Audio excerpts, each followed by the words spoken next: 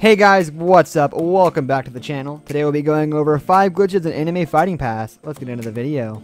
Starting off, we have team attacks. Now, as a lot of you know, you're not supposed to be able to do team attacks, but if you and your buddy manage to time up your abilities just at the right time, they merge together and become a kind of team attack. Now, you're supposed to be stuck in an invincibility frame, meaning you can't be hit whenever you're getting hit by a super attack. But if you do it at the exact moment with someone else, you will get caught in 2 super attacks. You probably won't survive this to really explain the glitch, but you will see it and it will look pretty bad. And it could be kind of cool depending on the kind of characters you get together, but mostly it's going to just be pretty bad. The developers have talked about this in a recent tweet, saying that this is an unintended bug and that it will be fixed very soon, but for now people should test out and see if maybe they should consider adding team attacks in the future.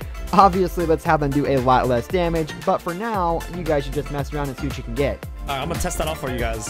Alright, Magma Fizz, Magma Pillar, Magma Barrage. It's a pretty flashy fruit where you can summon all these crazy things and it drops back down and kaboom. Changing character. Now, honestly guys, this video should be about why they're bringing in teams into Anime Fighting Simulator, because honestly, a lot of the glitches here have to do with another person. So, in Anime Fighting Simulator, you're supposed to play as one anime character, right?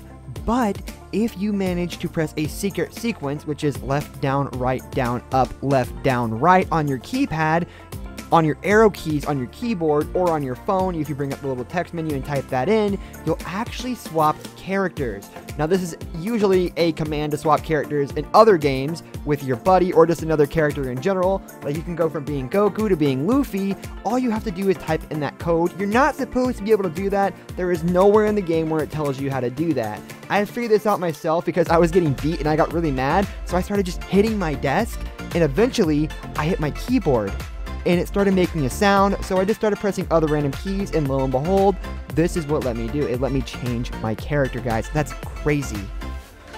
Yo! Killer Queen! Look at that! Look at that! Bro, this is awesome! Coming up next, we have Speed Glitch. Now, if you dash a lot frequently, you'll get stuck in that dashing animation, and dashing, as you know, is very much faster than walking or running or even sprinting.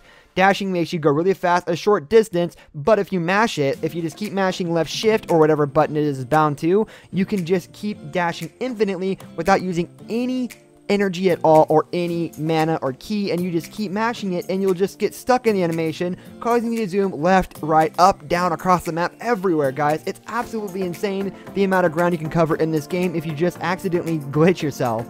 Now, this is very hard to do on command. Usually what I do is I dash into a wall until it just lets me just go. Eventually your character will be stuck arched over and you just start moving. You use WASD after the glitch goes into effect and you start dashing everywhere. It looks a little bit funny too, so you should record it and put it on YouTube.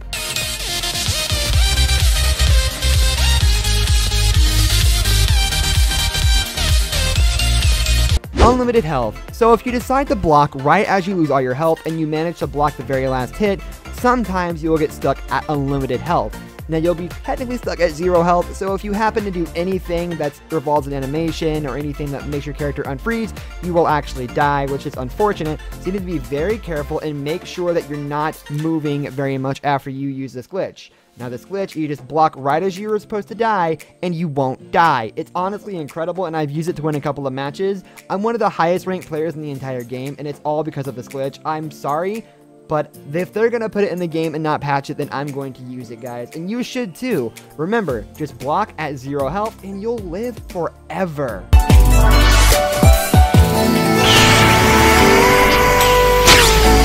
Now, this one is just funny all around, and it's definitely unintended, and it's because of a Lua error.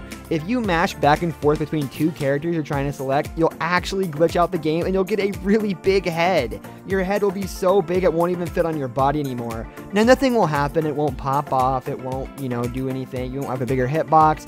You'll just have a really big head, and that's just going to be really funny for everyone in the lobby to see. They can see it too, and after a while it'll go away. If you die, go down, or anything like that, it'll go away.